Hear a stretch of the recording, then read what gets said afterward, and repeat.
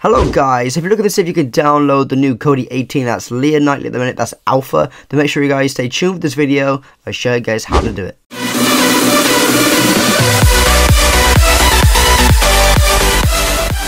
Hello guys, Celest here, welcome back to the channel. If you guys are new here, make sure you do me a big favor, smash the like button down below, hit the subscribe button too guys. Today I'll be showing you how to get a great way to see if you can download for yourselves Kodi 18 version Leia at the minute, that's nightly. So without further ado then, let's jump straight in. Go down to your Safari, open it up for a second.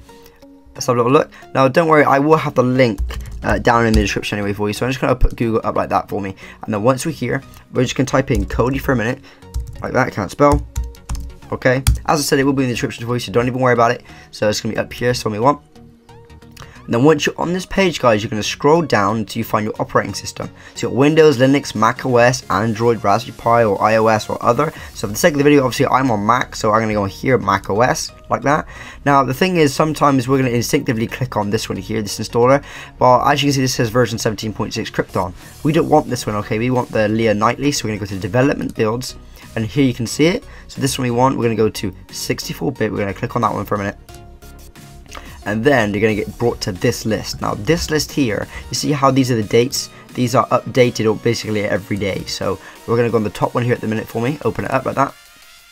And as you saw then, it just shot straight into my downloads folder. Let's have a little look. So it says Kodi. Just go install. So I'll see you guys in a second once it's finished. There you go guys, so that's it done for you already. So you're going to open it up, just double click on it for me. If you can't see it maybe in this downloads folder, you can perhaps always try it again.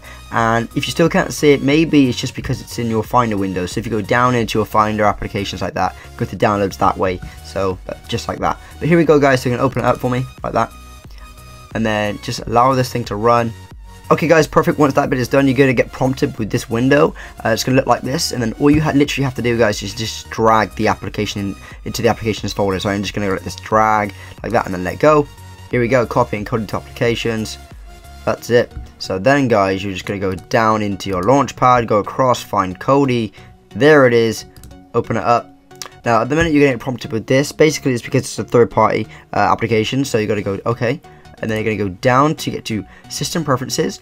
You're going to go up to get to Security and Privacy, like that. And you're going to go on Open Anyway.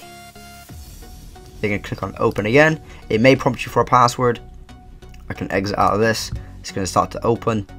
Here we go. This is Kodi version 18.0 Leia. Alpha at the minute. So let's have a little look.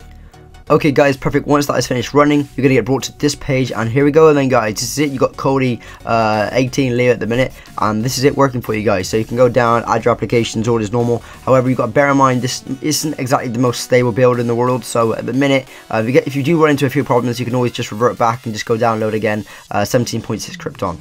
Alright guys, but that is it for me today. I hope that helped you out. If it did guys, make sure you do me a big favor, smash the like button down below, hit the subscribe button too. Okay guys, till next time, I'm out.